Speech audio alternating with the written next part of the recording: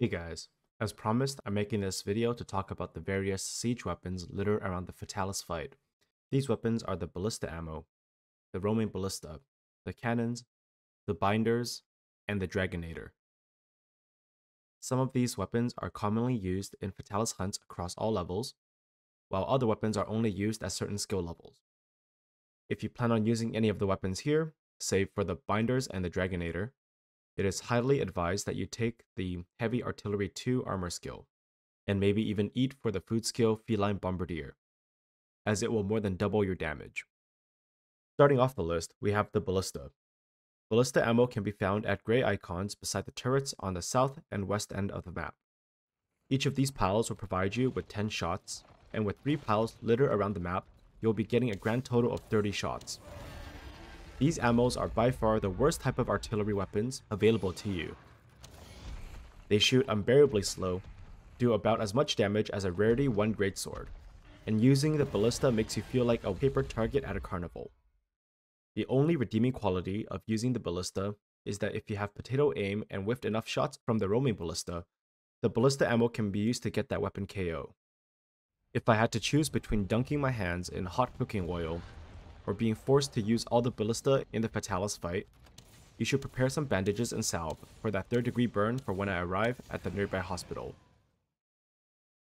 Moving on to the next siege weapon, the roaming ballista. Don't let the name fool you. The roaming ballista is a rail-mounted machine gun that in no way, shape, or form resembles the stationary ballista turrets. It is used at all skill levels, from the newest of the new to the most hardened of veterans, because of its significant damage contribution and utility. The roaming ballista is able to shoot off 100 ballista shots within 10 seconds before going on cooldown. Each shot from the ballista is equivalent to a shot from the ballista ammo, but you also have the added benefit of being able to maneuver around via the rail system in case Fatalis decides to target you. To make full use of the ballista's damage, make sure the body part you are aiming for is tenderized. After expending all ammo, the roaming ballista enters a cooldown. Usually speaking, the cooldown will end once you are midway through Phase 3, giving you yet another opportunity to rain steel hell upon Fatalis. The next siege weapon is the topic of much controversy, the cannons.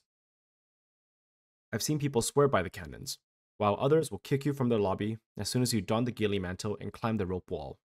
Being a man of minimal brain functionality, I went against my better logic to test out how it feels to use all 3 cannons. Yes, all 3 cannons. I spent around 1 minute of my time loading up the cannonballs in order to unload all 10 shots cleanly into Fatalis, resulting in an early KO. Then I immediately regretted my decision because Fatalis was KO'd without a tenderize or enrage.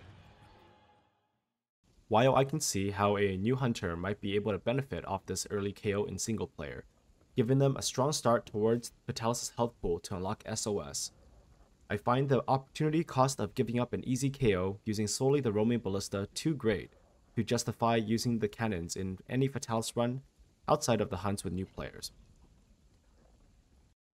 As for the cannon in the corner that unlocks after Phase 1, it's awful. You have no maneuverability, and there isn't a good window to set up. Don't use it. Just don't.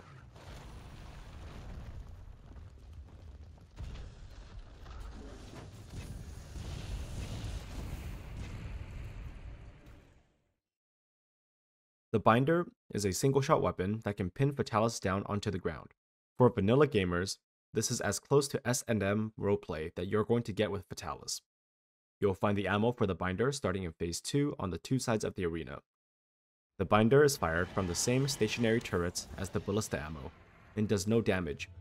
However, upon contact with Fatalis, he will immediately become bound to the ground, regardless of if he is in flight or if he is grounded.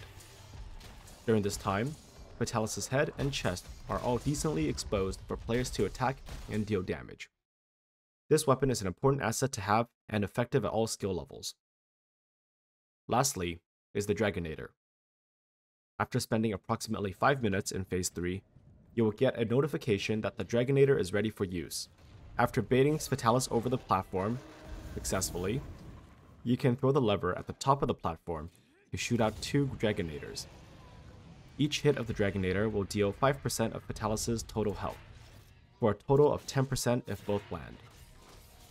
This can be comboed with a sleep status to trigger a double damage bonus from one of the Dragonators, for a total of 15%. In beginner lobbies, this is a godsend, and can easily be the deciding factor between a successful hunt and a quest fail. As you get better and better at Fatalis, you'll start to see the Dragonator being used less, as there are times when Fatalis dies before the 5-minute timer to prepare the Dragonator expires. That is all of the siege weapons that are available in the Fatalis arena. Let me know in the comments what your favorite weapon is, or if I missed any important strategies for certain weapons. If you're a new player, I hope that this video has helped give you an idea on how to use the siege weapons in the arena. I hope you have a good cart, and I'll see you next time.